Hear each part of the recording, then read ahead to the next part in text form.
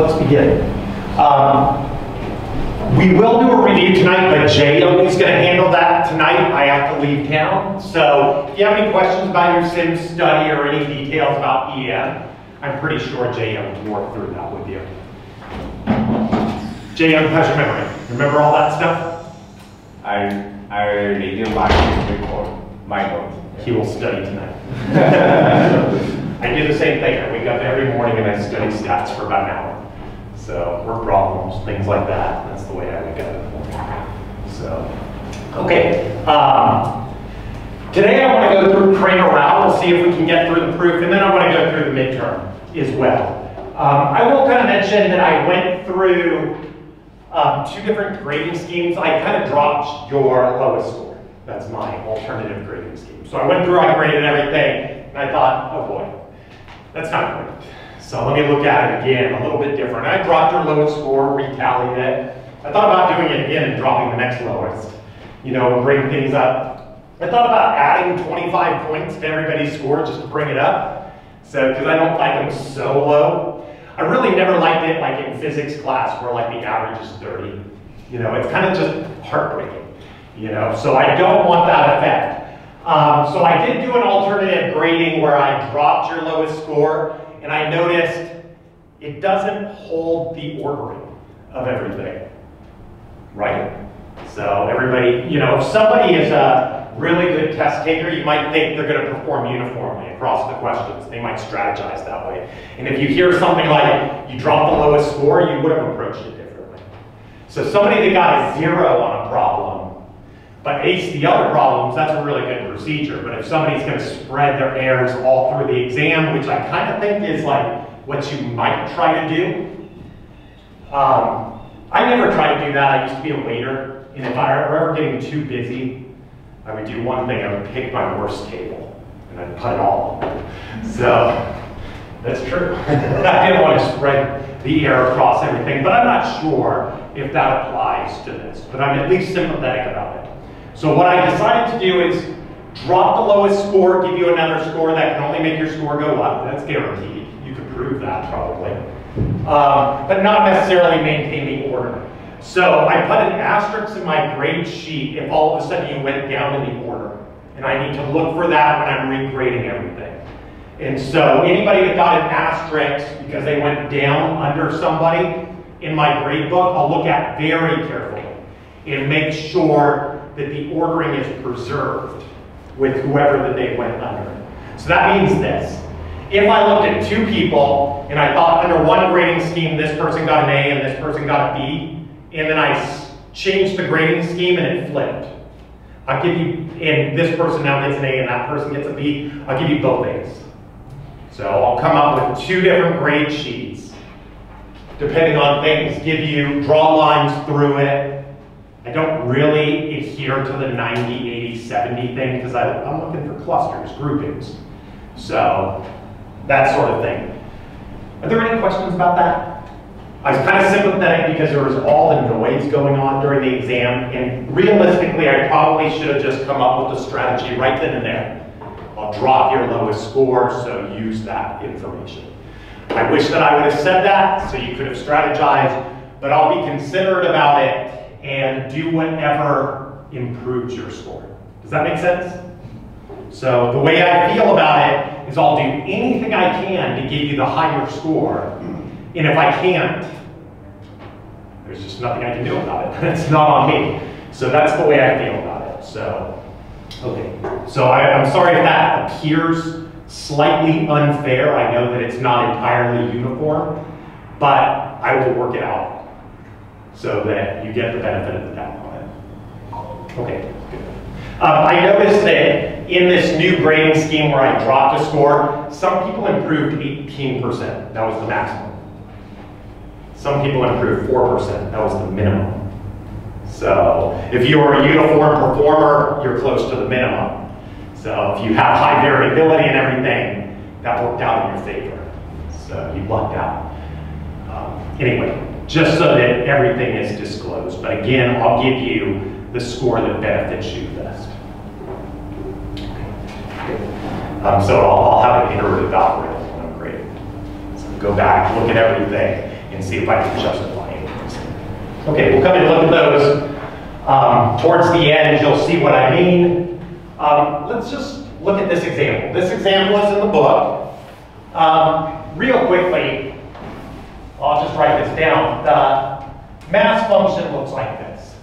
So lambda to the x, e to the minus lambda, x factorial. So that's our mass function. These are actual probabilities, so I probably should put this as PR or something like that. And so these things are bounded between 0 and 1, and they add up to 1. Sometimes people confuse densities, and they think that density measures have to be under 1, too. That's just not true. So densities, you can go above 1, but mass functions can't. Lambda here is positive. I guess it could contain 0, but funny things happen. So oftentimes, if you did have an overabundance of zeros in your model, you might build a mixture model with 0 inflation, a point mass on 0. How would you handle that? How would you do your estimation? Just like any mixture model. A point mass is also a density function. So you can do either one. I can put all the mass with some probability on 0, and the rest of the mass maybe on some Poisson model. How would you fit that? Very typically, people will use EM for mixture models to do that. So same sort of idea. I'll just say lambda is greater than 0. Real quickly, what's the expectation of x?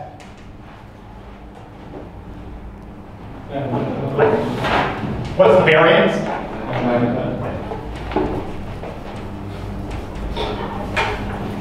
So we know a little bit about this model. So this is a pretty hard constraint, but this is a counting model. So the more you count, the more errors you make is kind of the idea here. If you don't like that they're exactly the same, there's other counting models out there.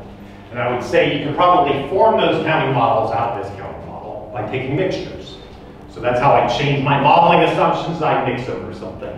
So for instance, if I let gamma be, if I let lambda be gamma distributed, and I mix over that and I average across it by taking an integral, that turns the Poisson model into a negative binary model. So that's kind of cool.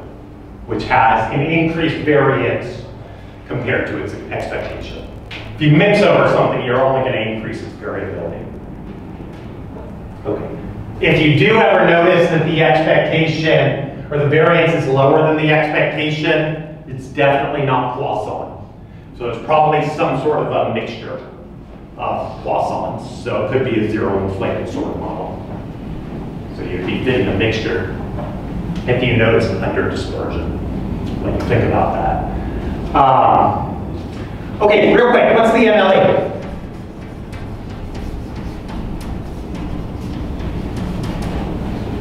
How would you do it? You take the product, I goes from 1 to n, lambda xi over xi factorial. You're lucky that's not going to come into your calculation because it factorizes away from all the lambdas. So it won't have anything to do with inferring the lambdas. And then you got this part right here. So product this thing together, take the logarithm of everything, take a derivative with respect to lambda, and solve for it. That's the MLE. Anybody do this problem before?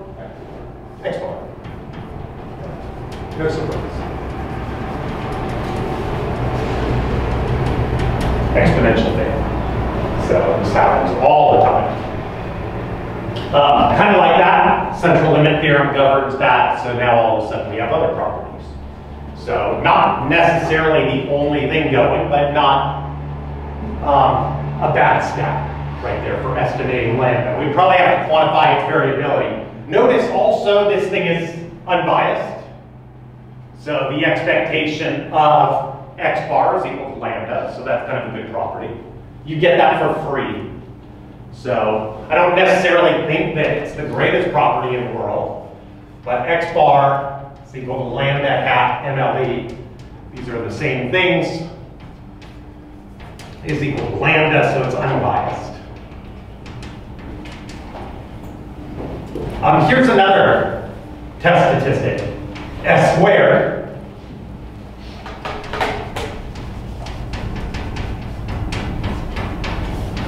Same as squared as always. This sum is between 1 and n. This is also an unbiased estimator. Just keep in mind, the variability is lambda. So this is a weird distribution that I can use these two different statistics to estimate lambda. They're both unbiased estimators. So the expectation of s squared is equal to lambda. And we could probably work through everything and work through the variability of this. That wouldn't be too hard. So everything is just a linear combination. And so you can work through the variance for this. Does anybody know what it is? Variance, sum of the xi's over n. That's for this part right here. Somebody help me out.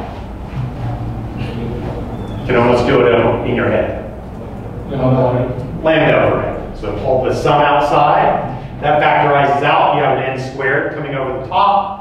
The variance of each xi is lambda. You're summing that up n times. So n lambda in the numerator divided by n squared in the denominator. That's lambda over n. So this is its variance for that statistic. How about for this other one? Variance of s squared. Anybody know?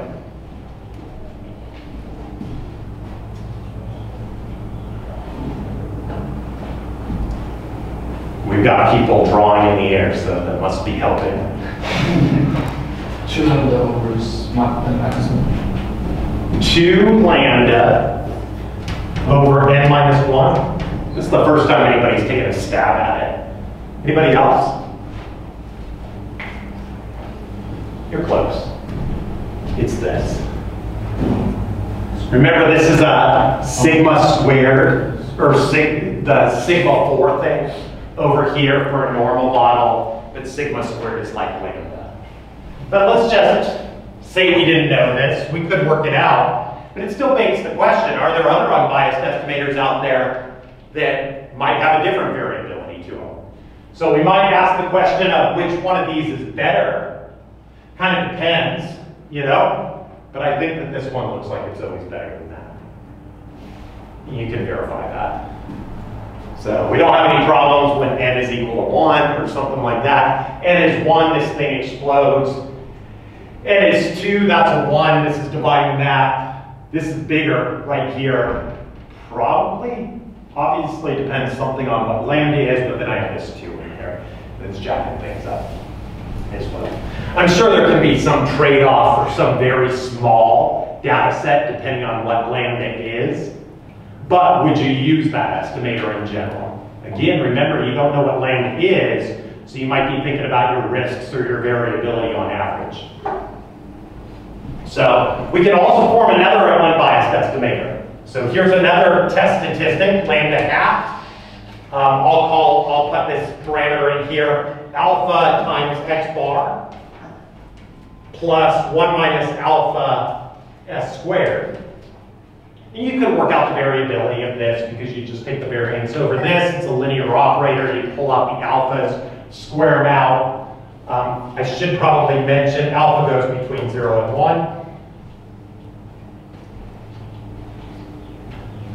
So I can just kind of reparameterize this. Either put more weight on this one or more weight on that. Then it's unclear why you would do this. Obviously, if you knew that this was a better estimator, you'd probably not want to put any weight on this. The point being is that there's an infinite collection of unbiased estimators. So there's an infinite collection of them, and we still don't know that there's no more out there that we can't generate, we can't think of, and maybe there's another estimator out there lingering around. So statisticians need some help. So some theory to help them decide if there is a best estimator, can we find it? So in some cases, you can answer this question. Sometimes you have to be a little bit specific about all of this. So keep in mind, there's only 2 reasons, no matter how you're measuring your losses, that an estimator can be bad. Either it's systematically incorrect, i.e. it has some bias, or it jumps all over the place every time I do my sampling. So it's not very stable in terms of its stochasticity. If I were working in the L2 norm, I could decompose that into bias squared plus variance. and talk about that stochasticity measure, how much it jumps around on average in terms of the variance. But there's other functions, and we might not know what they are, that kind of measure how things jump around. So if we're willing to get a little bit specific, we might be able to answer this question, but I will say in general, you can't just say what's the best estimator out there. You have to invoke criterion, and under some criterion that might not be an answerable question too. There might be other estimators out there and you don't have any theory that says that your estimator can't be beaten, and so all you're doing is trying to come up with an estimator with good properties and you're verifying that. But again, if we're willing to get really concrete about this, maybe we can answer a question like, what is the best estimator that's unbiased when I use the L2 loss function? So if you're willing to get really specific, you can answer a question about what is best. If you're not willing to get really specific about it, there could be lots of good answers out there. Just write this question down.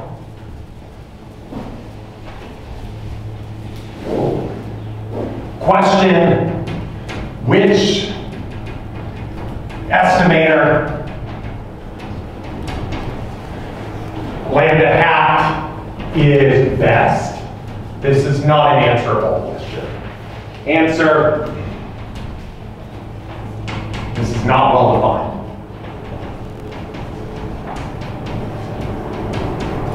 Even in cases where the question is undefined, you can't always answer the question. But in some simple cases, you can. So here's another question.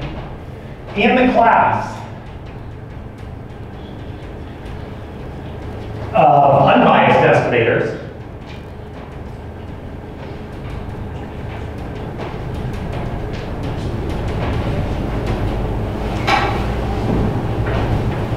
which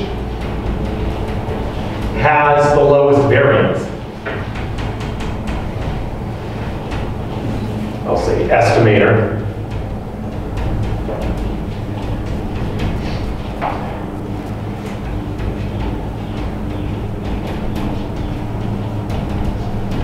Notice I'm not saying estimate, I'm saying estimator. It's a function. And I'm imagining doing this over and over and over again, going back out into the population. And what's changing? It's the x's. Those are the random variables. And so I don't want my answer conditional on those x's. I want to know what happens if I repeat the exercise over and over again. So it does not mean that you necessarily have the best estimator still. It just says, on average, you've got a good estimator. So if you kept doing things over and over again, you're bound to be good sometimes, is what it says. And sometimes not. And I think people forget this. So when people say things like, what possibly went wrong in the prediction? How could we possibly be wrong? We have all of these guarantees. It doesn't say anything about a specific case. You could get unlucky. And that sometimes happens in my simulation studies. I just kind of worry about that 1 out of 20 where I am running my sim study on the fly and it's like, well, that can't happen. So then we run it again. We haven't had one of those yet. So it happens every once in a while. I'd say 1 out of every 20 years or something. I get terrible simulation studies. It's not quite like that. Okay, so maybe we can answer this question. Notice this question is prompting you to think about MSE. i.e., think about MSE. I will point out that we're pre-specifying the bias level to be unbiased in this analysis. If you wanted to optimize something under a particular loss function, you take that loss function and then try to optimize it in any of the number of ways you know how to optimize.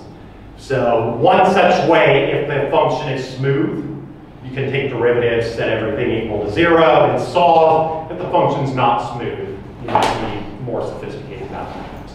But again, you get the idea. Let me show you what the Cramer Rao lower bound is. Cramer Rao has a way of sometimes being able to answer this question. So this is the key. So Cramer Rao says this.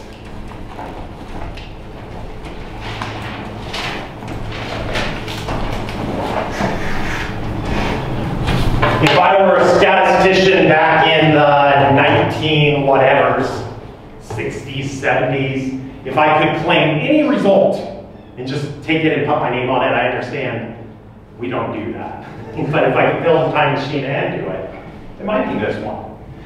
It probably would be more akin to the metropolis stuff, but I would say if I just wanted a mathematical theorem, something elegant and useful, this one is a contender. So Cramer Rao, get the credit for. It says this, variance, and here's where the notation gets a little bit weird. Here's just some estimator. This is not a specific statement about any old estimator. It's talking about the collection of possible estimators. So here's a collection of possible estimators for estimating lambda in the Poisson model. And I might want an arbitrary statement about collections of estimators and talk about theoretically how low their variance could go. So this is not Cramer Rao's lower bound, this is Scotland's lower bound. Let me just tell you what it is. So since I wasn't able to come up with this before Cramer and Rao scooped me, I decided to come up with my own variance bound. It's this. I could prove that. I could give you a proof. We could talk about it for a long time. I can guarantee it. I can get red in the face. I can get angry. It's true. I can be adamant about it. It's totally useless. Everybody knows this. So this is a totally useless lower bound. So nobody will ever give me credit, no matter how red in the face I get. So let's get rid of that. Totally useless. Let's see what Cramer and Rao came up with for us. Sometimes this is usable, sometimes it's not. So there are conditions under whether or not this is a true statement. So we have to write down those conditions. So let me just write down one of the conditions right now. This one's pretty obvious. I only want to talk about variances if they exist. So I'm going to say condition 1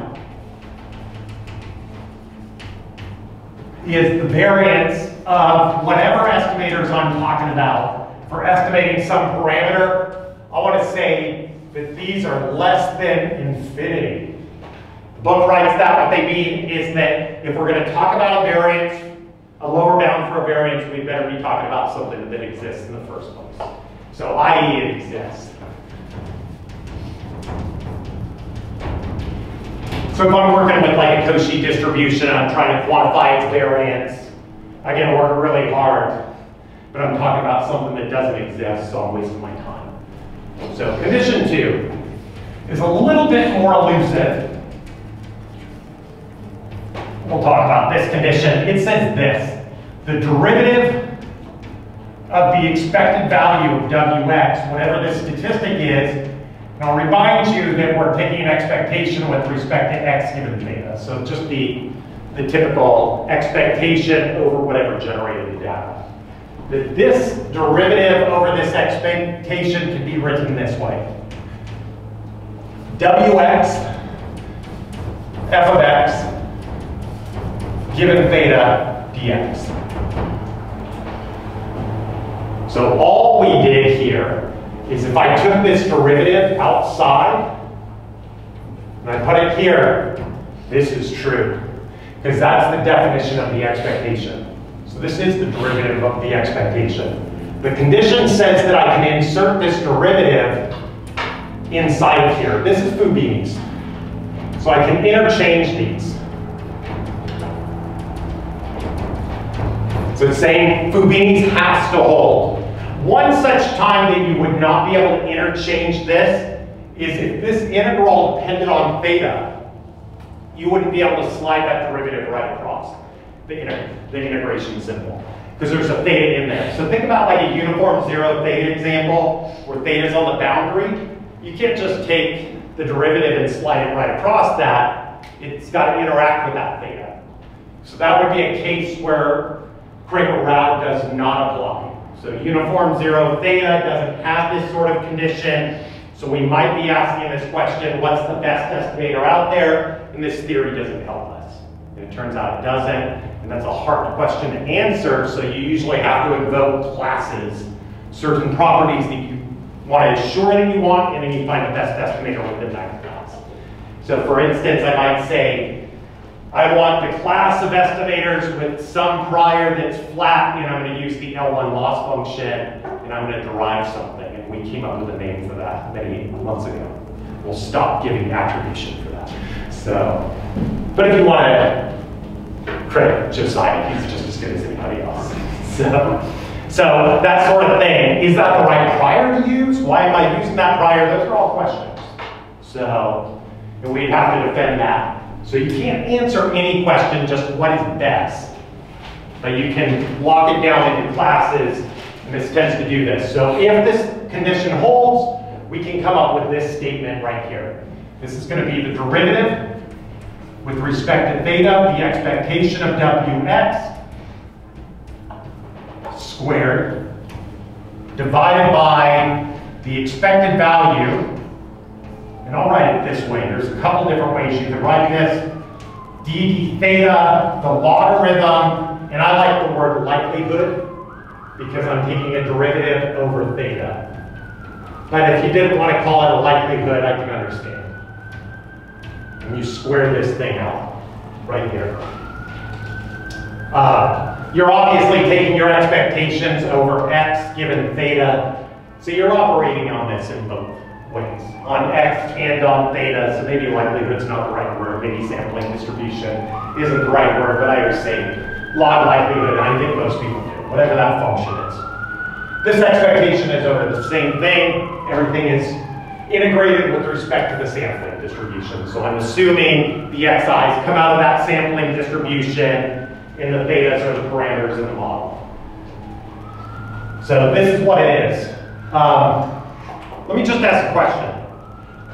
I said Cramer Rao helps us to answer questions like this. Where is the bias level expressed in this problem? There must be something about this answer that has to do with bias. Expectation of Wx. Yeah, so the expectation is here. So there's kind of an implication here. And so if this was unbiased, this would be theta. Right here, it would be estimating theta. The model parameters, so when I take a derivative with respect to theta of theta, that's 1. So if the numerator is 1 in this, 1 squared is 1. If the numerator is 1, we're touching unbiased models.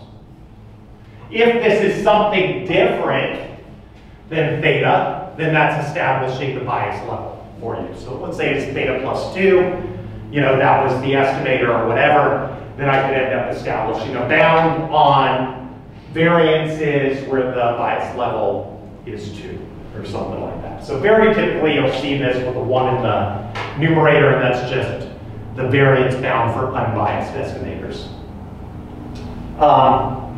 Does anybody know what this is called? This is the Fisher info.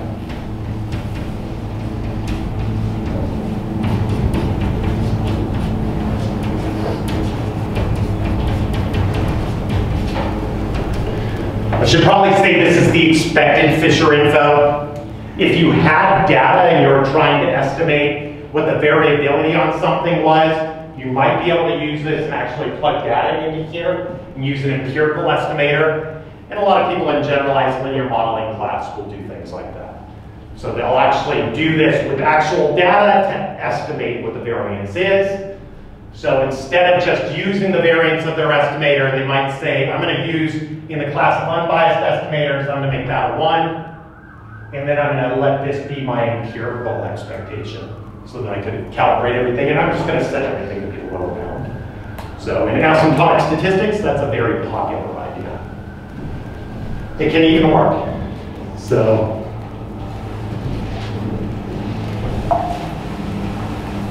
let me just make a few notes about this. The Fisher info can be written a couple different ways.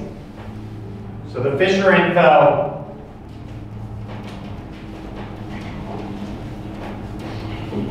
let's take this to be the definition.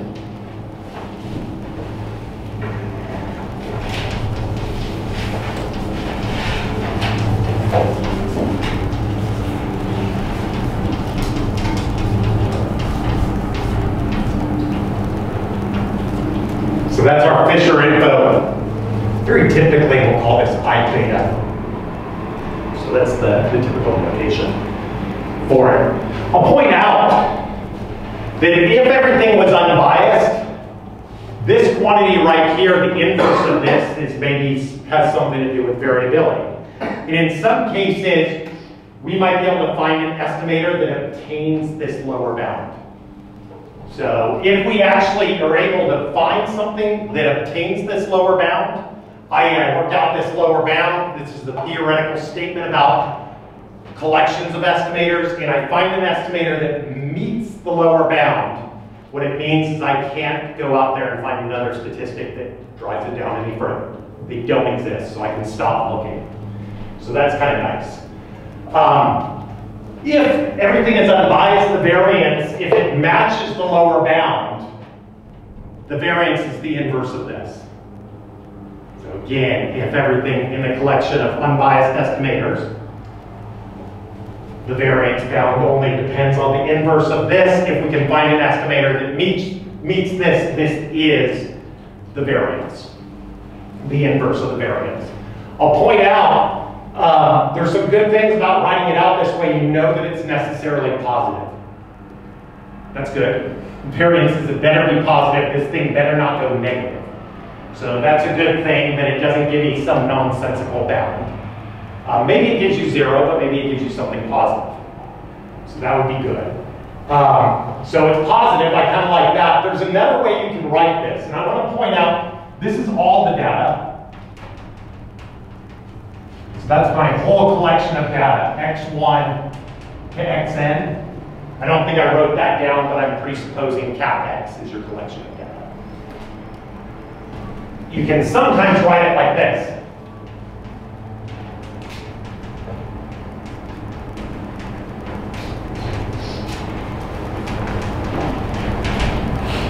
I theta is equal to expectation, 2 derivatives on theta log likelihood.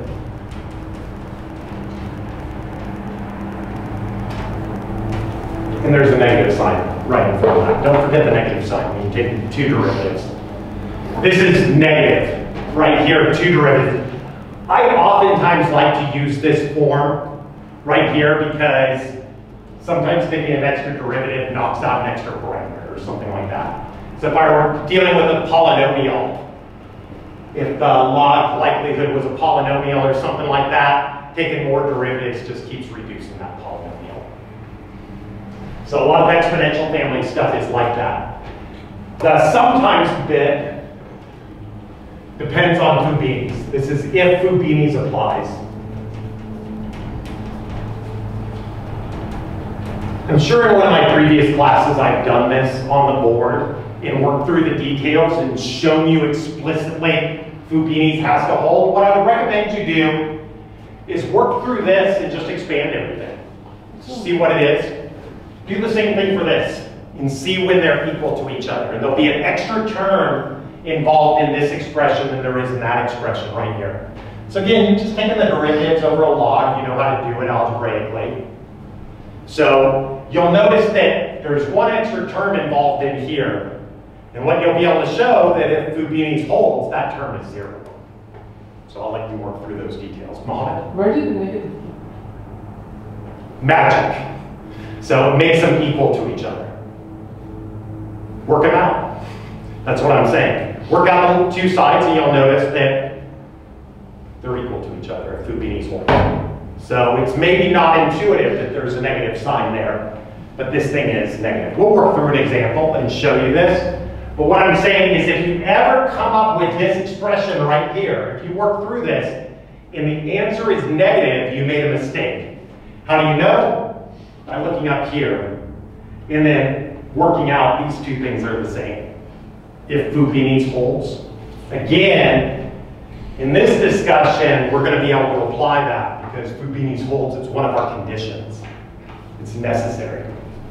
So I oftentimes work through this. If you ever come up with an answer here and it's negative, you forgot that negative sign, or you made an algebraic error because it's supposed to be positive. Again, I'll ask you work through the identity here and just show that these two things are equal and show that Fubini's has to hold. So I kind of like that because I'm not going to say Fubini's has to hold up front. I'm just going to work out the two expressions. Again, take the derivative over the log of that. So it's 1 over that thing, and I apply the chain rule to it. I can do the same thing over here. I do it twice. And then I'll notice that there's 2 terms here. And one of the terms is 0. So again, work through that.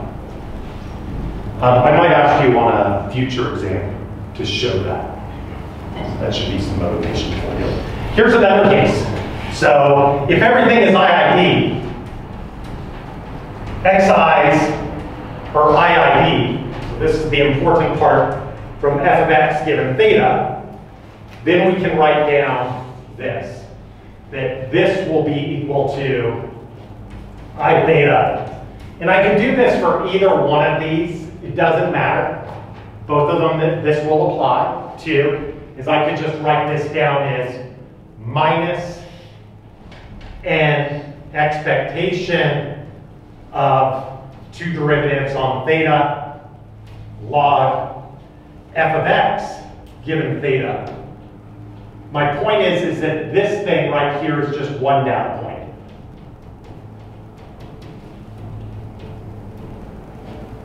Not the whole collection. So this is n data points up here. This is one data point, and I can factorize out the n. You can almost see that instantly when you work through this form. It's not as easy to see right here. Keep in mind, if this is all the data, that's a product. Over all the fxi's, I take the logarithm of that here turns it into a sum. Linear operator, I can pull the sum out front. So I add it up n times. Same thing happens here. So in the i.i.d case, I can substitute that with one data point and throw an n right here. It's not as easy to see in this case because of the quadratic. Very easy to see there. So that's why I like the two forms, is I can see different things. I also kind of like this form right here when I talk about the second derivative that talks about the curvature of the space. So that's what I learned about in calculus class a long time ago. It's showing me the curvature. So if the curvature is very, very large, right here, curvature being large means it's peaky, very peaky. So something without a lot of curvature is pretty flat. So I may have been doing the exact wrong thing with my hands before. So things are very curved. So that is expressing low variability. So again, the Fisher information has something to do with the inverse of the variance. So if the curvature is low, i.e. it's flat, then the variance is large. It's on the reciprocal scale. So I can see that in the second derivative form where I can't necessarily see that here. That's enough about that. I think we've got 5 minutes. We should probably do exams. I think what I would like to do next time is come in with the Poisson example and work through the Cramer Rao lower bound. What I'm going to show you is that the Cramer Rao lower bound for the Poisson model is lambda over n. So if I plug the Poisson model into this, and I let this be 1 for the class of unbiased estimators, when I work through this calculation, it will be lambda over n. And one of our variances is already lambda over n, it's this one. So it means that the variance can't be reduced from that statistic. So we could verify that this x bar is better than that just by looking at these variances, but it doesn't guarantee that there's not another statistic out there that has a lower variance. And so because I found a statistic that attains the Cramer Rao lower bound, it means I can stop looking. If Cramer Rao doesn't hold, then you look forever. That's a good thing. So, because if you come up with something that's pretty good, and you publish on it, and 2 years later you find something else that's better, publish it. So, that's not a bad thing to do. So, let's look at exams. We'll pick up with this next time.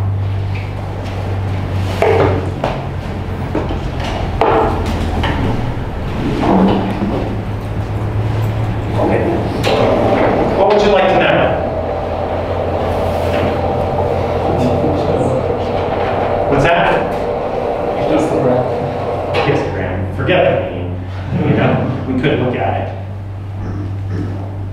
midterm 1, this is midterm 2.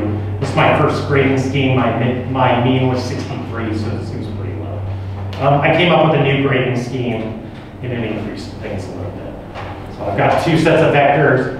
A is all 4 problems are in there. B is I dropped your lowest score. So I'll be thinking about that when I give you a final score. Again, I'm not sure. It's not like this one-to-one sort of relationship. It's to your performance and the exact score. Again, I'm sympathetic. If you did pretty well on all the problems and then I dropped one, it only improved you 4% versus somebody that improved 18%. So I'm going to be aware of that. Max. Which one? Yeah. Max, midterm A, oops, midterm 2A, 95. Wow. So somebody did well. When I readjusted it, it became 100. So I do have a couple 100s in here. That's what I didn't like about my first scheme. There's always somebody that gets 100 and it tells me that the exam was impossible.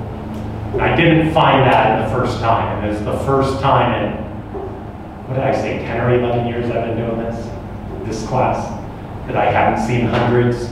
So I think that might be because of the jackhammer, or maybe because I put the EM problem on there and that messed you up, that when you got to the easy problems, you'd already blown all your time or something like that.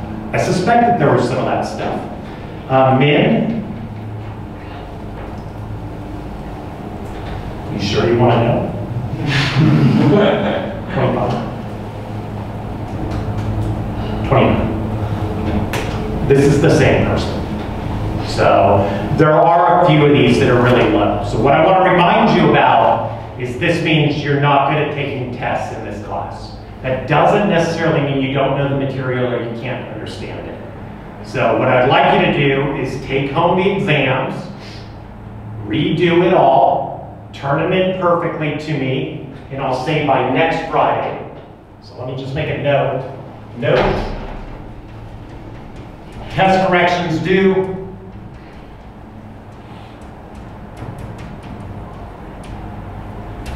What's not this Friday, but next Friday? I don't even know what day it is. It's the 28th?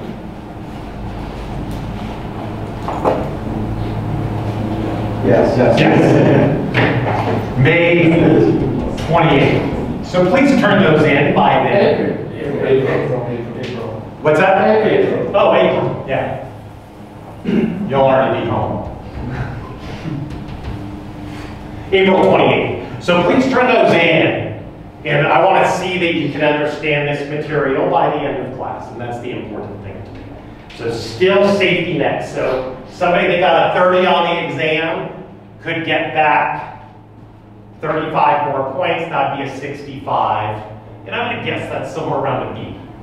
So if you want to take your grade that might feel like a failing grade and turn it into a B, that's on the table. So I'm going to guess at this point, probably not everybody can get an A+ in the class. We don't really get A+ at VT anyway, but you know what I'm saying.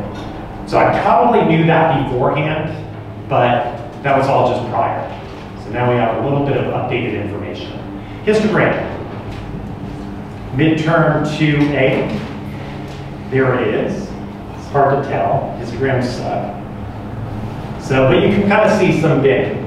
So, a bunch of people greater than 70. So I would say if you're in this group, pretty good. So not too bad. So not a ton to worry about. I totally get it. If you get a 71, you're going to be like, oh, shucks. So, and maybe you're one of those unfortunate people that on the second grading scheme only got a 74. You're still good, but there's room for improvement. But I would say in terms of being able to survive the exam and still get an A, if you're in the 70s, you probably did okay. Some people are just really good test takers, you know? Here's my revised grading scheme. So kind of grabbed all those people and slammed them up front. There might be a couple right in here that were tagging along. I did look at these carefully and looked at who's who. So there's some people in here that used to be connected with the other group. And I'll make sure that I'm aware of that when I assign final grades. that I thought of you as an A.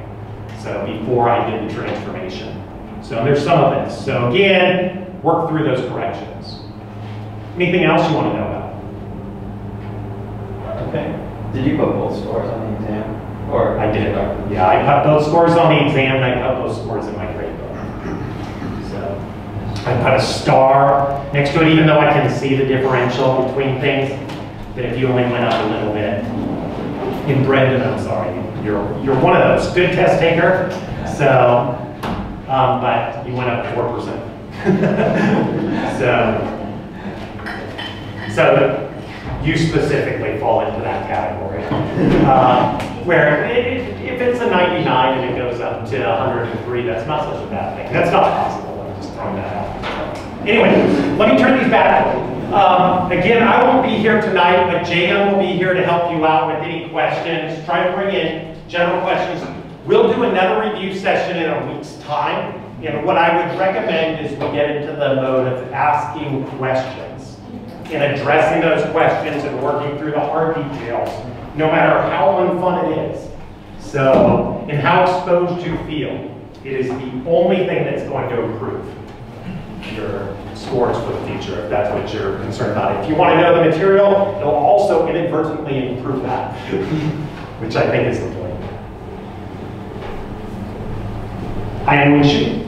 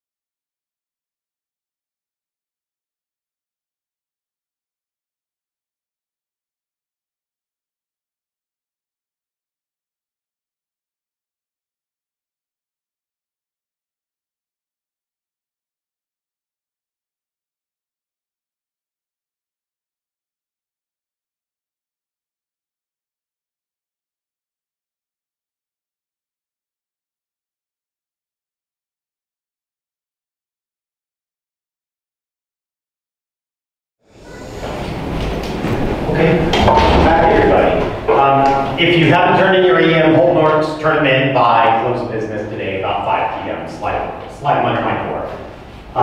Did you get anything out of that assignment? Kind of cool? Kind of fun?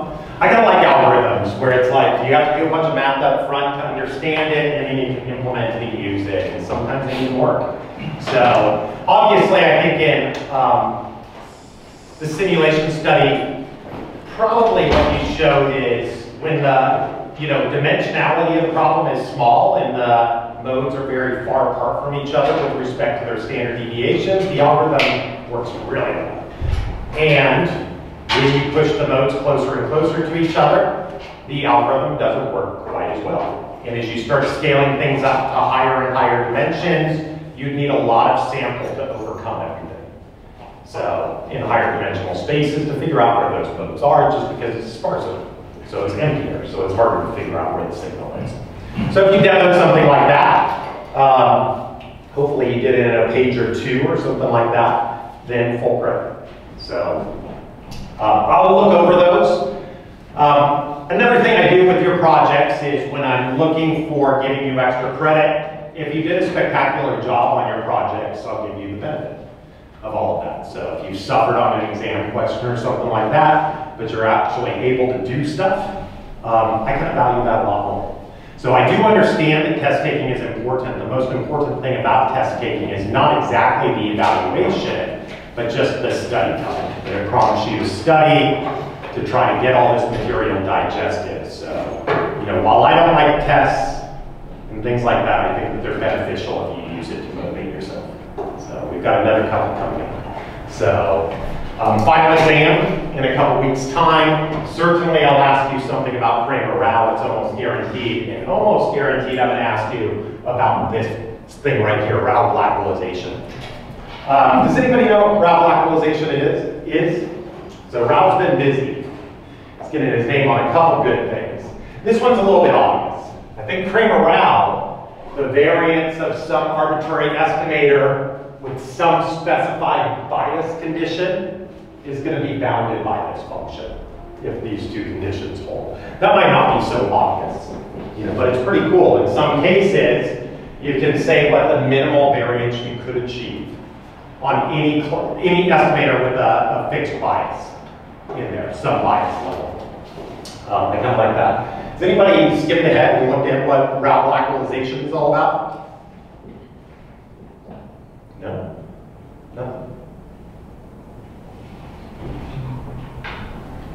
Anybody know anything about what it concerns? It's about the estimator. Yeah, it's about estimators. That's true. It's in chapter 7. We will be finishing up chapter 7 today with this, and then we're going to jump ahead to chapter 8 and do hypothesis testing. I don't do a real thorough treatment on it because I think it's so flawed to begin with, but I do like to talk about what Neyman and Pearson discussed. I like to go through their proof, and I like to say what it says and what it doesn't say. I actually give a lot of credit to Neyman and Pearson. So I don't think they said what people have taken out of the Neyman and Pearson lemma. So we'll talk about that a little bit. Nobody's looked at this yet? Estimator. Okay. It's true. So what it says is this. It says if you condition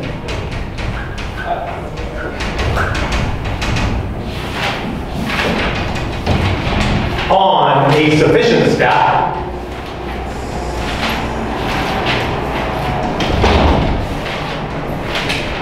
you do better.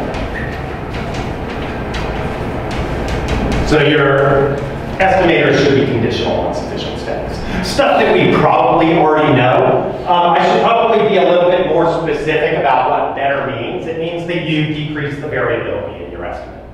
So it decreases your variability.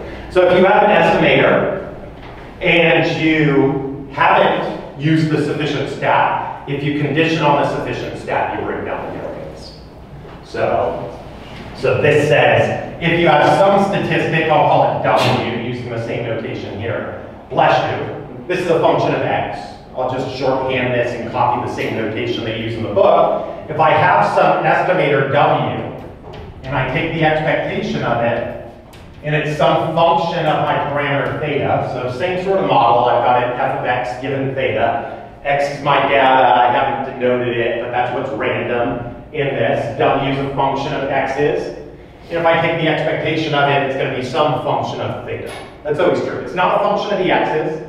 So if you work out your expectations and it's a function of the random thing, you messed up. So that's what you're averaging out of everything. It's a function of the parameter space. So expectation of W is equal to tau theta. So what we might say is this is unbiased for tau theta. It's not an unbiased estimator of theta per se, but it's an unbiased estimator of a function of theta. So that's just a little bit of lingo. If you do this, and you don't use the sufficient statistic, you can be beaten. So consider a transformation that looks like this. I'm going to say something that depends on a sufficient stat. So I'll call T my sufficient stat, same notation we used before. That's a function of the x's. If I define this like this, expectation of W given T, here's a new estimator. So I can define an estimator. So if you give me some jumped up estimator that doesn't have the sufficient stat in there, I can take your estimator and I can define a new estimator. I can take your W, condition on the sufficient statistic, take the expectation, and I have some new estimator that estimates this thing right here. We will show that the expectation of our new estimator has the exact same bias level. This is a one-line proof. This is just iterated expectation. If you don't recognize that right away, that is tau theta, so it has the same bias level. But it has a lower variance. It's going to be less than or equal. It might actually be the same. If you've already conditioned on the sufficient statistic, it won't bring it down again. Bring down the variance, you can only do it once. You can't keep repeating this. If you keep repeating this thing and try to keep reducing the variability, you'll get the equal sign. But this says that this is less than the variance of W. And this is just another one-line proof. It's iterated variance that you use to prove that. So we'll look at that afterwards. I'll give you an example that you might work through. So that you can at least practice some of this stuff. Let's go back to Cramer Rao. What this says is that the variance on some arbitrary estimator, so this isn't a specific estimator, this is a class of estimators with some specified bias level. And I can talk about what the lowest variance attainable is for that class of estimators. And it's just a calculus problem. You just do some calculus, you come up with an answer. So I kind of like these sort of things because you just plug and chug into a formula. Of course, we need to prove that this is true. So I kind of like when somebody says, does this match the Cramer Rao lower bound on an exam, because I know exactly what to do. So I work through the variance estimator, I work through the Cramer Rao lower bound, and I see if they are the same. And if they are the same, then I say that that estimator attains the Cramer Rao lower bound. Let's look at an example. And then we'll go through the proof.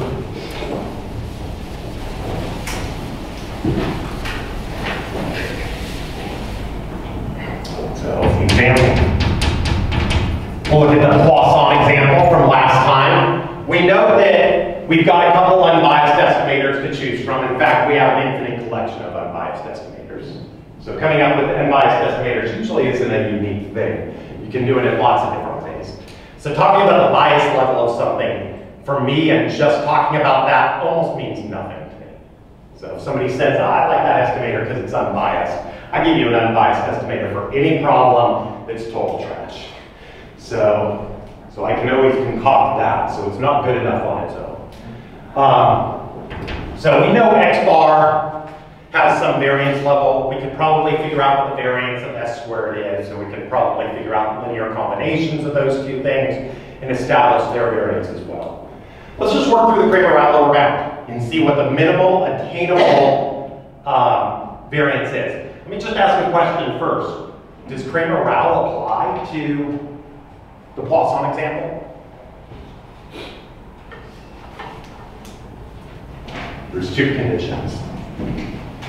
Does the variance for that model even exist? I think so. So if I were doing something with like Cauchy, I might already be busted in step one. And I might say, the variance of X bar or something like that for Cauchy doesn't even exist. So that's not going to estimate my center. It has infinite variability. And you kind of see that when you simulate from Cauchy models. The tails are so heavy that you always get these large deviations. So that doesn't happen for Poisson. Variance does exist. We know that it exists. And so we're in good shape. How about this? Does this apply? So just remember my thetas in this are my lambdas for the Poisson example. So can I interchange the expectation and the differentiation? I think so. So lambda is not on the boundary of the space or anything like that, and so you probably want to verify this left and right hand side, but you'd be able to do it in about 30 seconds and just recognize everything goes through very smoothly. Uniform zero theta, Cramer Rao doesn't apply because theta is on the boundary of the space, and you can't just drag that differentiation operator across the integral operator. So you can't just interchange those. So we're in good shape. We can apply Cramer Rao. This doesn't say that we're going to necessarily attain the Cramer Rao lower bound. If you've been reading the book, there is an attainment condition, and it's basically just a backwards engineering of the Cramer Rao proof to show what has to happen for some estimator to attain the Cramer Rao lower bound. I'm not going to go through those details. I'm going to say if you can find an estimator that attains the Cramer Rao lower bound, then it's attainable. So, but if you want to read through that in the book, the attainment condition, you can do it. But again, it's just an unraveling of the proof that we will go through. It won't help you on the exam. So I'll give you either obvious cases where Cramer Rao doesn't apply and obvious cases where Cramer Rao does apply. And you just use the formula, and then I ask you to basically verify whether or not an estimator attains the Cramer Rao lower bound, because you work out the variance for that estimator and you work out the Cramer Rao lower bound. You should do it the same. Okay, so let's just work through it. So I might want to talk about the unbiased estimators for everything.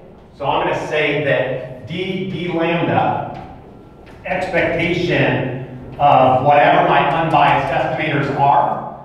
So I'll say this is in the class of unbiased estimators.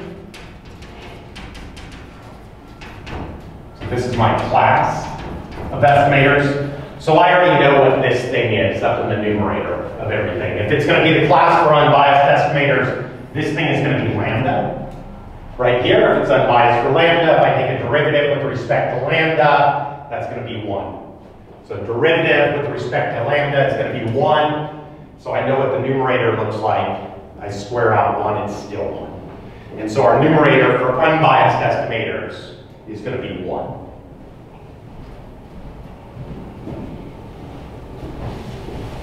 So what we have to do is work through the denominator of everything.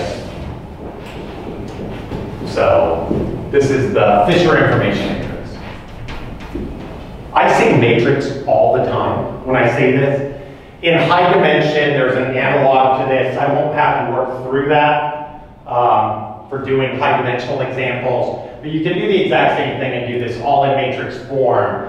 And so you're taking all of these, but you're doing all the mixed partials for everything and loading up a matrix. So my matrix for this example is going to be a 1 by 1. So still a matrix. Okay, so let's just work through this. I lambda. This is going to be equal to the expectation of the derivative with respect to lambda logarithm f of x given lambda, and this thing gets squared. Now, I'm not going to explicitly work through this calculation. I'm going to use one of our identities because it's going to simplify everything. And you'll see that when I work through the calculation that this would be harder to do if I didn't use some of the identities that I've already given to you. So these identities hold in general if this condition is true. So, and you can verify that for yourself. This thing is going to be equal to minus expectation d lambda. These are second derivatives, log f of x given lambda, and there's a minus sign out in front of here, minus. I usually like to circle that, and I'll be really specific and put a plus right there. So, why is this true? Just work this out and show that it's true. I'll just give you a heads up, it's true when Fubini's is true.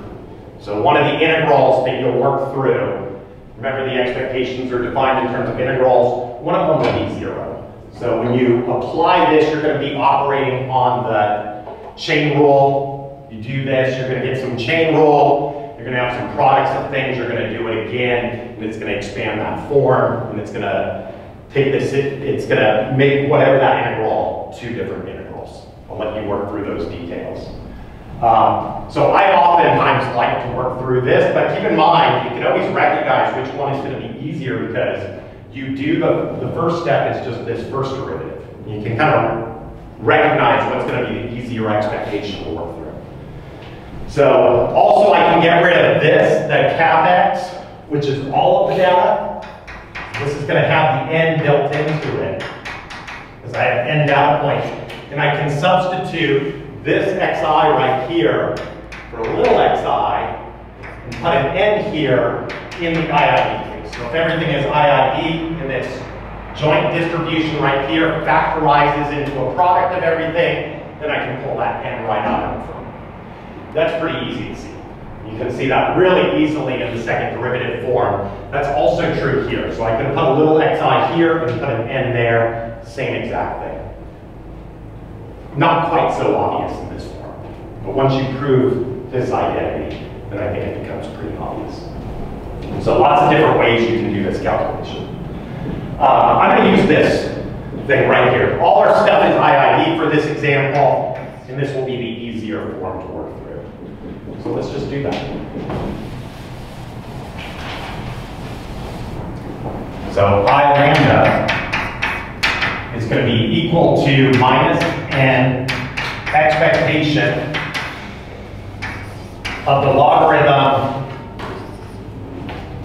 d lambda, 2 derivatives in here, logarithm of this thing.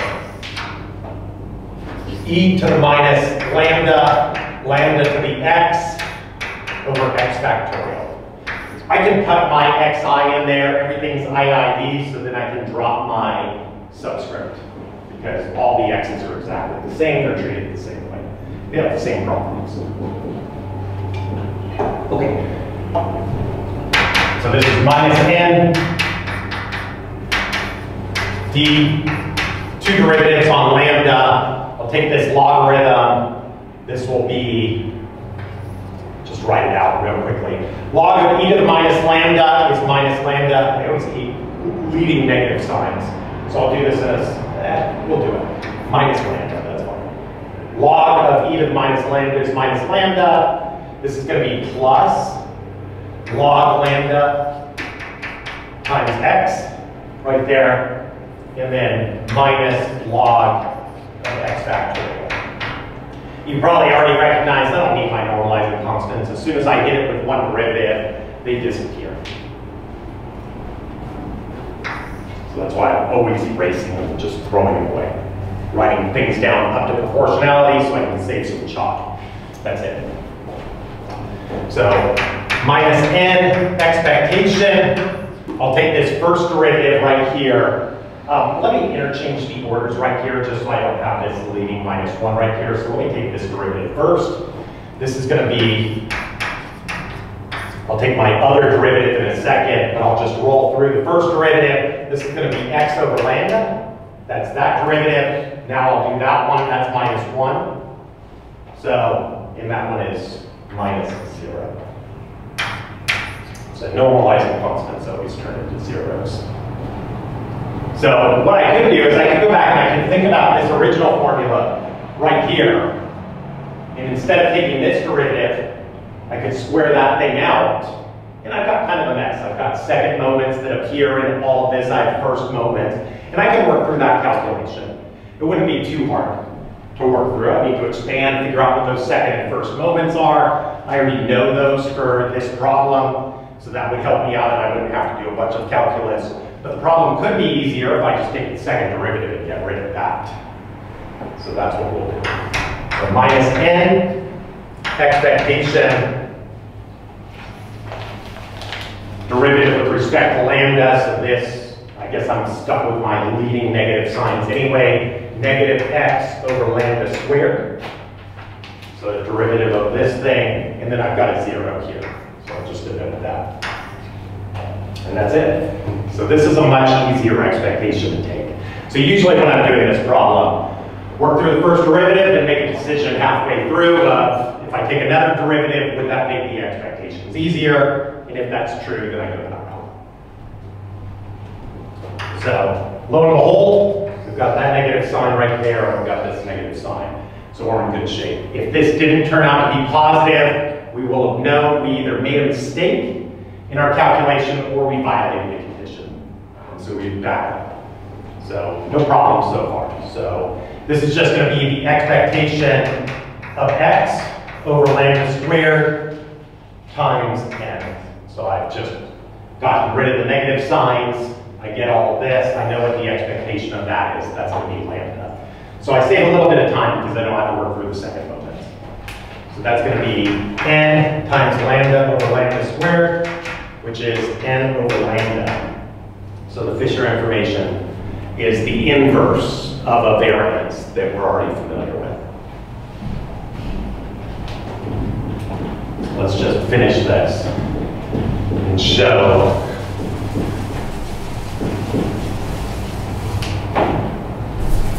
that the variance of Wx, my class of unbiased estimators, is going to be bounded by lambda over n. So I invert that because the Fisher info is in the denominator.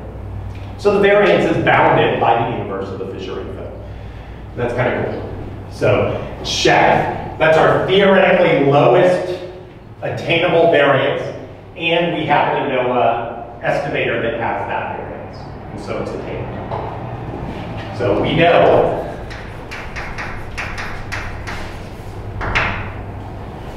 variance of x bar is equal to lambda over n, and so it matches this, and so we say it's equal. Now there might be problems where you don't know what the estimator is, you work through everything, you might want to check out that attainment condition. If you're doing this maybe later on in your career, you say, okay, here's the Cramer Rao lower bound, I found it, but I don't have an estimator that attains it. You might want to check to see if it's attainable. So I'll leave it there and not test you on that. So pretty easy problems. I'll definitely ask you to do one of these. So practice. The best way to practice is just take all the distributions you know and work through Cramer Rao lower bounds on them. So spend a couple hours doing that. Exponential, normal, maybe a mixture of normals. So all kinds of stuff you could do. Should we prove this? Let's work through it. We'll need to recycle a couple bits of information. I recall being confused by their proof because they do some weird stuff. They substitute W a couple times and they change how they're treating W. So I'm going to do this just a little bit differently, and I'm going to do this not for our arbitrary estimator W, but I'm going to do it for an arbitrary function I'm going to call G. First, and then I'll tell you what G is, and then we'll go back to using the term W. I think that's the confusing part of the proof.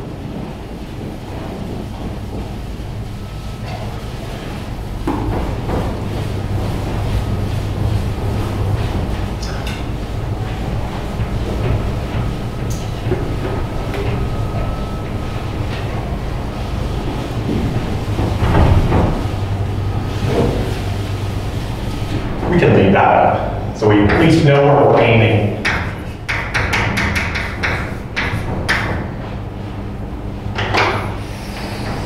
So we're going to try to prove this formula.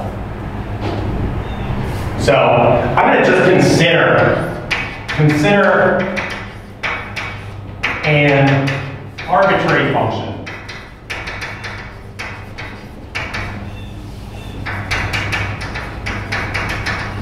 It's not going to be super arbitrary. I'm just going to call this thing g of cap x, some function of our data. You can think about this as a transform. The two different cases we're going to pick is I'm going to treat this differently. I'm going to either let that be 1 or I'm going to let it be wx later on. This is the part of the proof that's a little bit confusing, is they're going to use this as a placeholder and substitute either that value in or that value, and they're going to be recycling little elements of their proof throughout everything.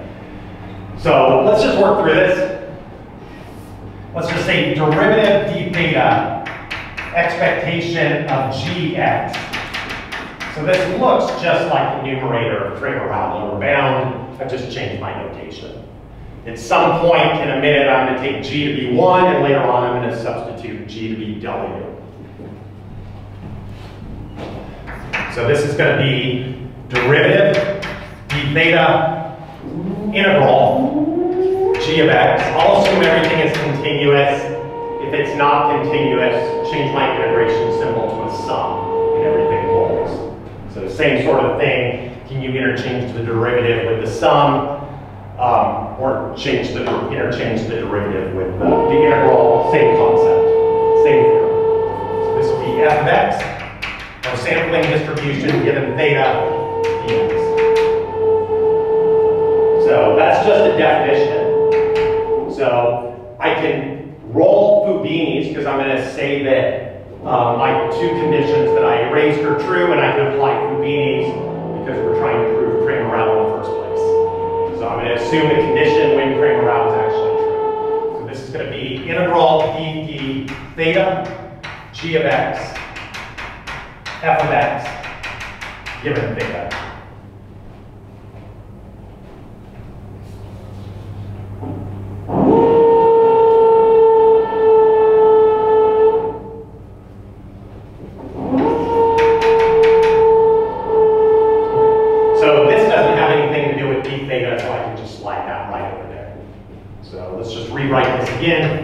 Integral g of x d theta f of x given theta.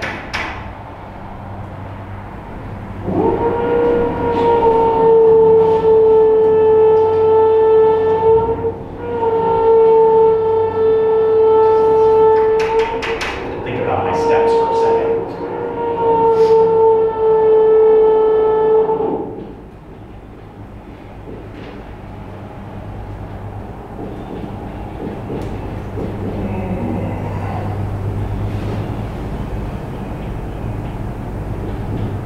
So he's a trick, right? Here comes the moment. Let me see if I can remember what this is.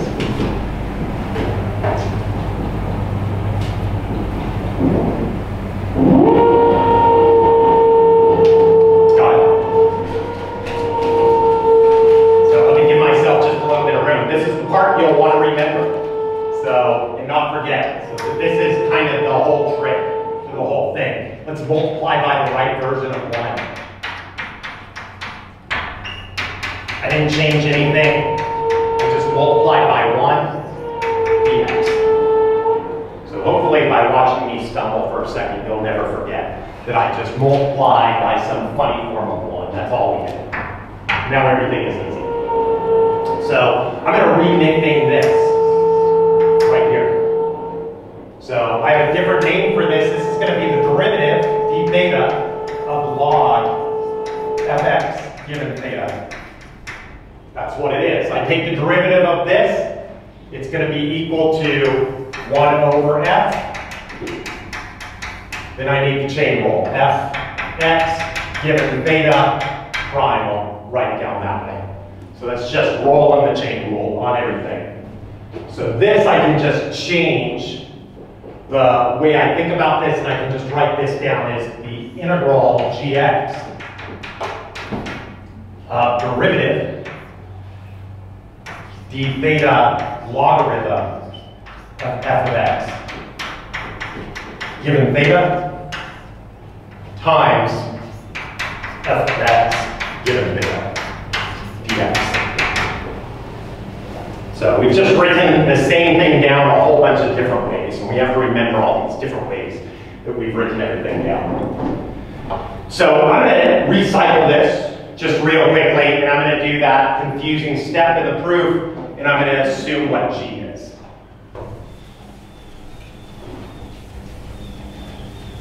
So let's just remember what we wrote down. This is d theta expectation of gx is going to be equal to integral gx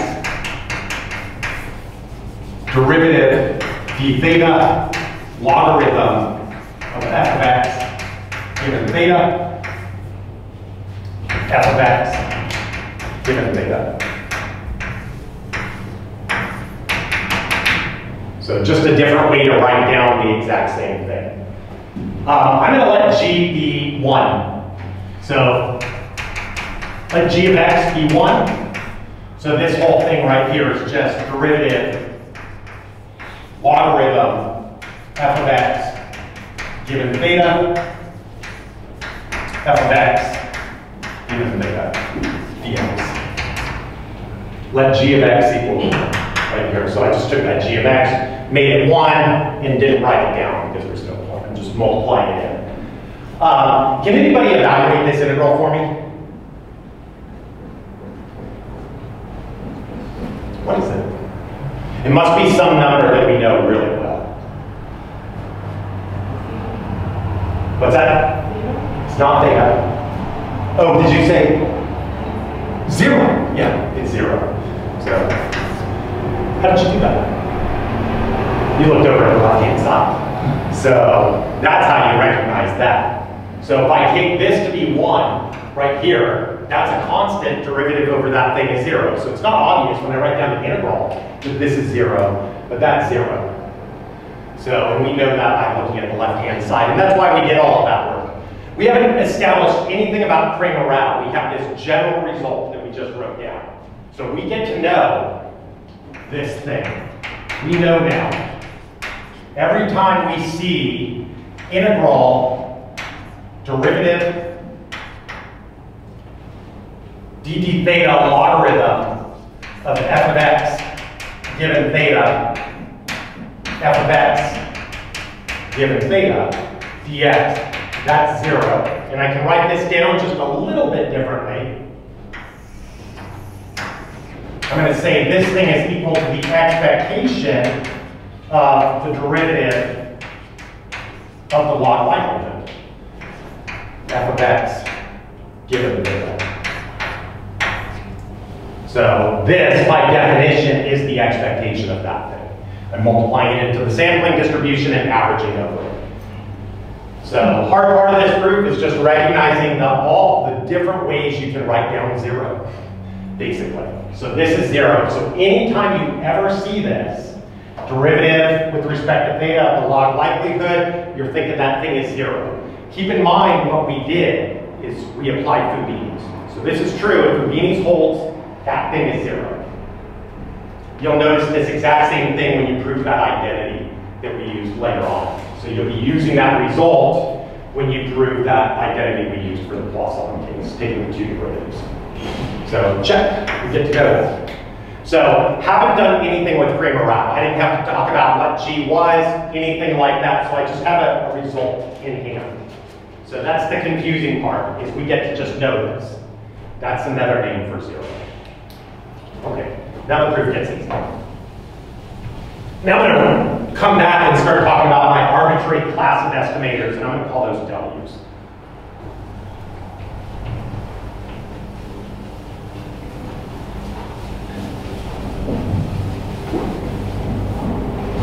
So again, we derive this, not even thinking about Cramer Rao. We didn't do anything with it.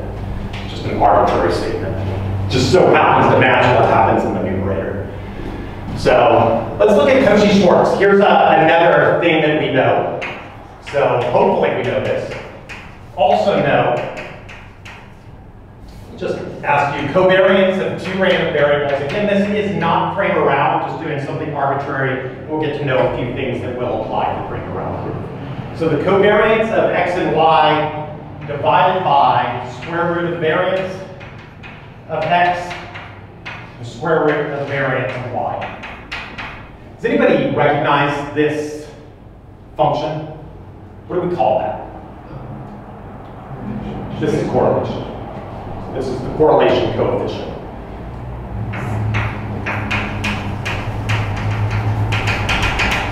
Correlation is when you standardize covariances. So if you standardize all of your elements and you take the covariance, that's a correlation. And it's equivalent to this. So just standardizing everything. So we know something about correlations. These live between -1 and 1. Hopefully we know that as well.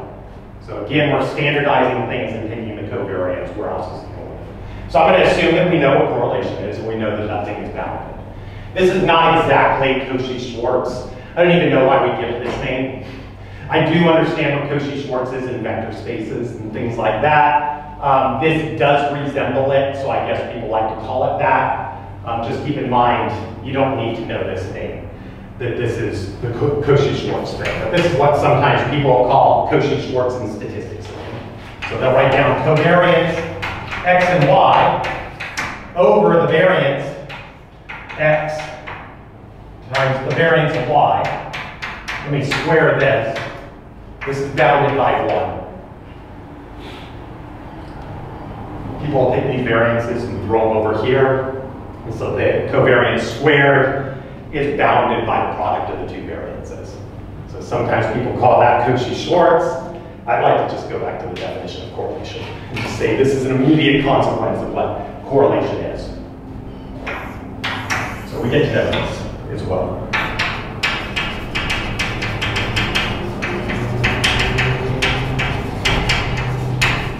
Probably the coolest name in all of statistics, Schwarz.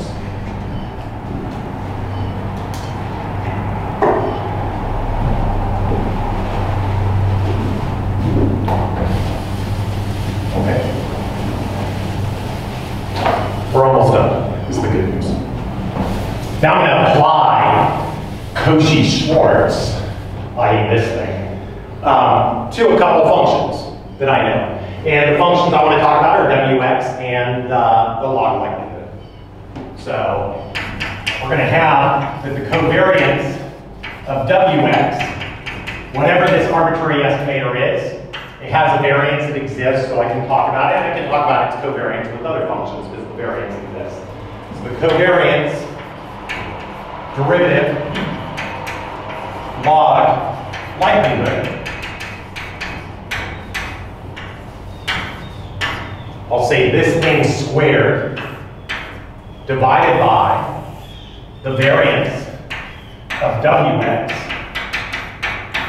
times the variance of whatever that statistic is, dd theta log likelihood.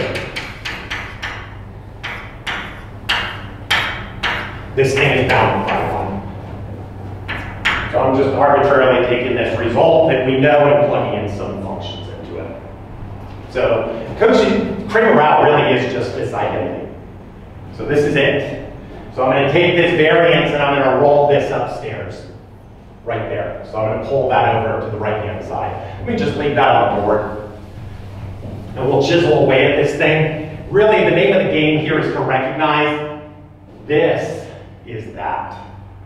So, and it's just a matter of rewriting things differently.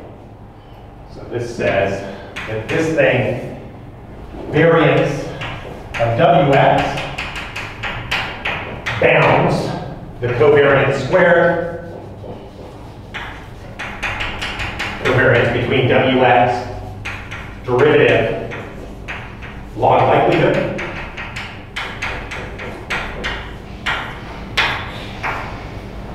the divided by the variance of d theta logarithm of f of x given theta.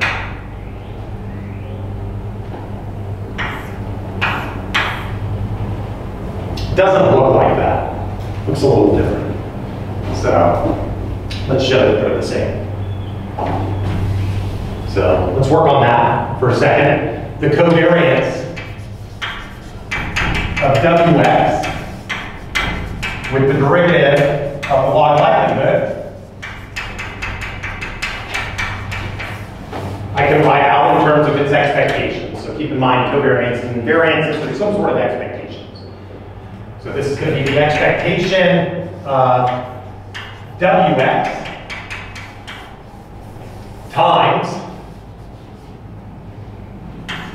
the derivative d theta log f of x given theta minus the expectation. This thing is just the product of those two things, and then I'm going to subtract off the expectation of that and the expectation of this. So expectation of wx times the expectation of derivative with respect to theta log likelihood. Definition of covariance. At least that's the way I think about it. You write down variance for me, I think about expectations. First moment, second moments. So we know another name for that. Somebody help me out. What's this? That's 0. That was our first step. So this is just this thing right here. Expectation of wx, this thing right here. So that's that. Can you recognize this? Does it look like that?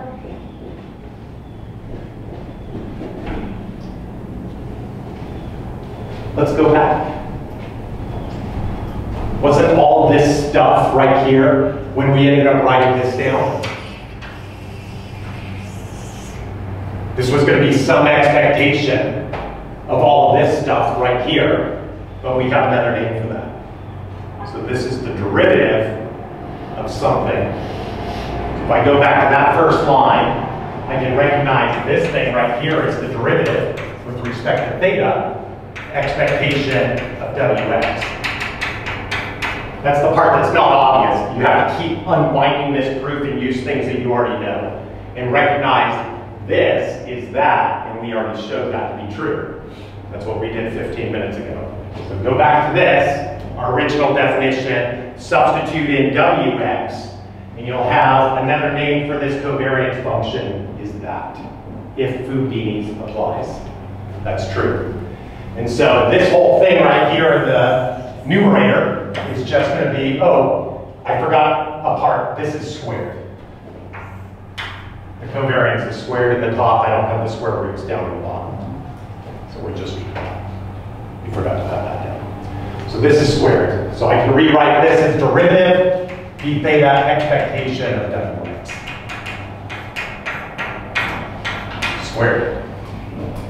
So again, something that's not immediately obvious, but we proved that a minute ago. So different ways to write things down. Now we've got to chisel away at this thing right here. So the variance of this I can rewrite as the variance of d theta. I'll write it down using expectations. Expectation d theta log likelihood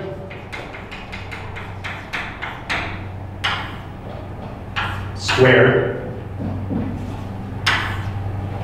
minus expectation of d theta log likelihood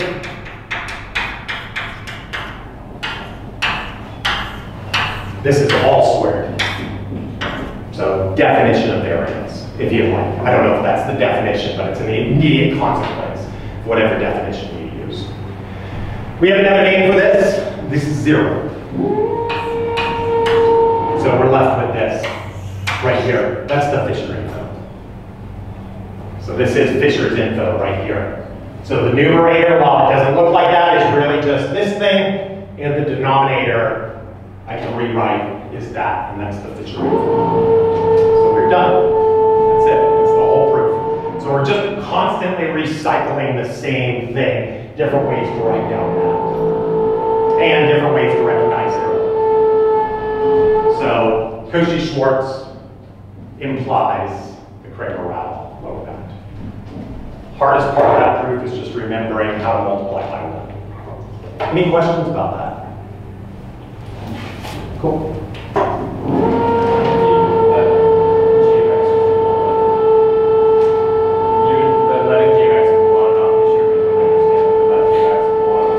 So this is just you understand this line, right? Yes. We proved that.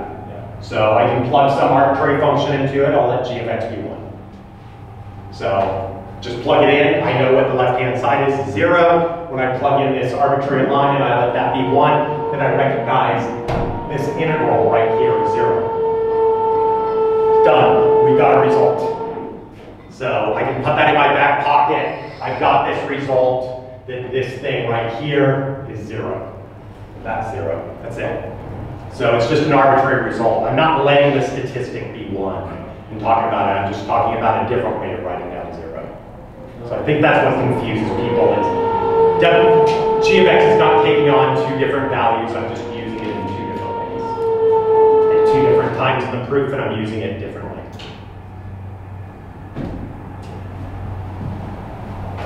So all you need to know is that thing right there, that's equal to 0, and we can rewrite that like that. Okay, let's do Rao Blackwellization. So, and then we'll conclude chapter 7, and we'll pick up with hypothesis testing on Monday.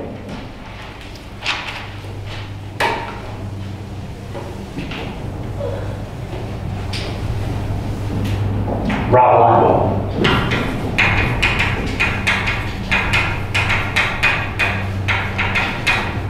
And sometimes people will say this is a Rao Blackwellization of an estimator. So you take an estimator and you Rao Blackwellize it. The only time I've ever seen this used effectively is in Monte Carlo land. So if you're getting samples from something and you want to minimize the variance of your sampler, you can condition on sufficient statistics. So I've never actually seen anybody build an estimator this way, because really just use the likelihood principle or something like that, and you automatically are conditioning on your sufficient statistic. So if you follow that, you'll never need to Rao Blackwellize.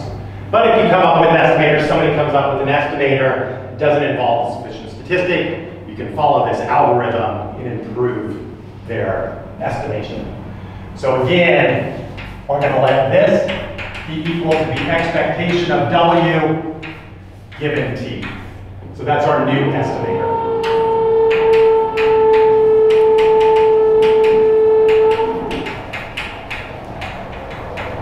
I is the estimator.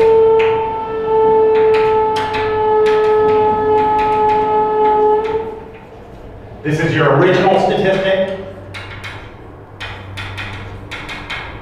This is your sufficient statistic. So it's not just conditioning on it, it's also taking the expectation of it, so that you actually get an estimator back. So we will prove expectation of this has the original bias level. We called this tau theta last time. This was equal to the expectation of W. They're the same things. We can prove that real quickly. So proof, expectation of the expectation of W given T is equal to the expectation of W. That's just iterated expectation. So boom. Doesn't change the bias level by Rao Blackwellizing. How do we prove that? Iterated expectation. So the left and the right hand side are the same, but what's the one trick that you have to apply? We haven't covered it.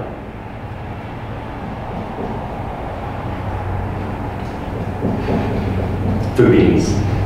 So I guess maybe I'll test you on that as well. So be able to prove this. So variance of your estimator. So we know we can write down our iterated variance as well. So variance of our Rao Blackwellized estimator is just equal to the variance of the expectation of W given T. That's just what that thing is. So let's just rewrite our variance of W. I can rewrite this as the variance of W is equal to the expected value of the variance. I'll do it the other way. Variance of the expected value of W given T. That's our Rao Blackwellized estimator plus the expected value of variance of W given T. We know this is positive. The expected value of something positive is always positive. And so what I can show is this thing, variance of W, is going to be greater or equal to the variance of expected value of W given T. I just get rid of that. And something positive, you take it off, and now you have a bound. So this is the whole proof. So this is the Rao Blackwellized estimator, and it improves things. Let me just ask you a question real quick. Where did we use that T is sufficient?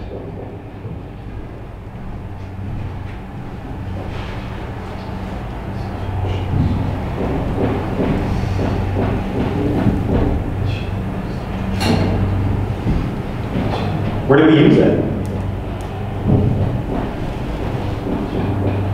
Do you remember the part where I said T is sufficient and we used that in the proof?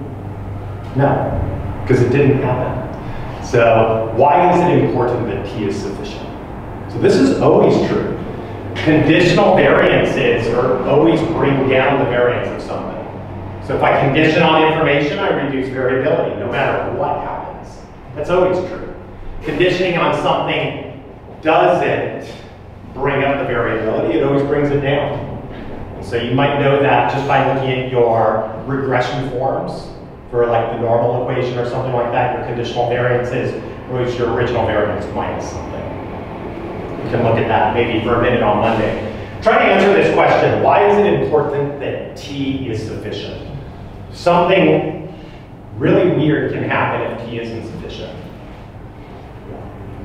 Anybody know what it is? If T was not a sufficient statistic? I'll let you think about it. Let's come back on Monday and answer that question, and then we'll pick up with hypothesis testing. So hypothesis testing is just decision making between two competing ideas. You can always extend that to multi-class comparisons as well, one against everything else, and do it for every individual.